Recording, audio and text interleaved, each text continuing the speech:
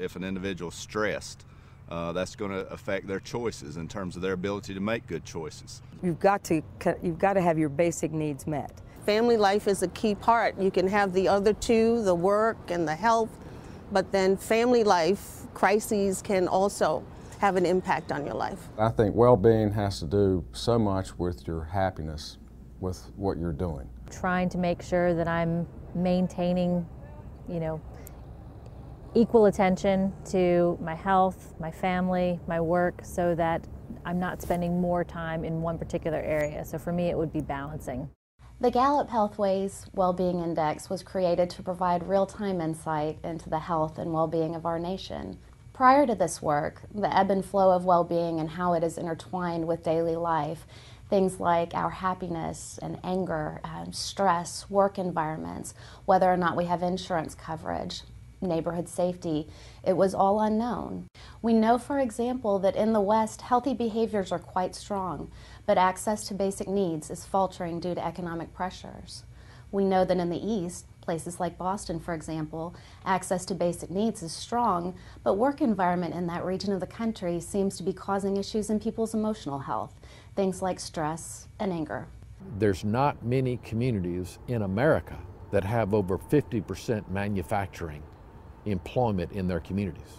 The average is about 10. So this isn't Silicon Valley. This is not a community that has corporate headquarters on every street. This is not a big major metropolitan area. This is good working class citizens that have spent decades and decades and decades of making furniture and textiles and hosiery and apparel. This is reflective, I think, of those research reports and those figures that I think may give a good reason why those figures are at the bottom of that ranking.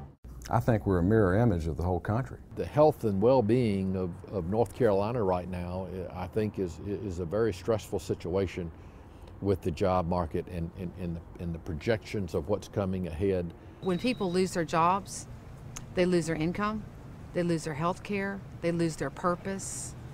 And so it doesn't surprise me at all they will be suffering physically, emotionally, and spiritually as a result of that. I guess I would consider Raleigh to be a very thriving area with a lot to offer. It's pretty shocking. I knew our area wasn't great, but I wouldn't have thought it was that low. I know a lot of people talk about nowadays with the economy and recession that people can't afford health care or they can't afford to eat correctly. What gives me hope is people educating each other on the do's and don'ts, or the right and wrongs, or what they should do to live healthier lifestyles.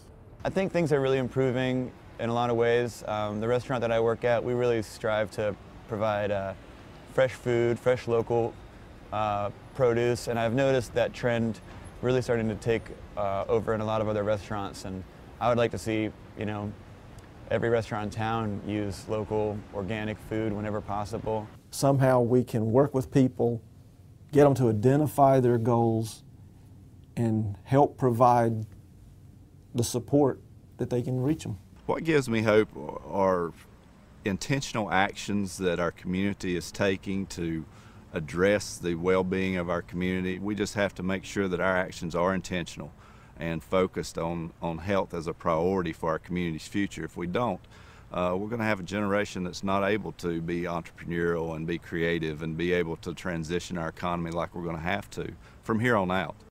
Through these million people who have shared their lives with us, we have uncovered incredibly valuable insights for our country and its people.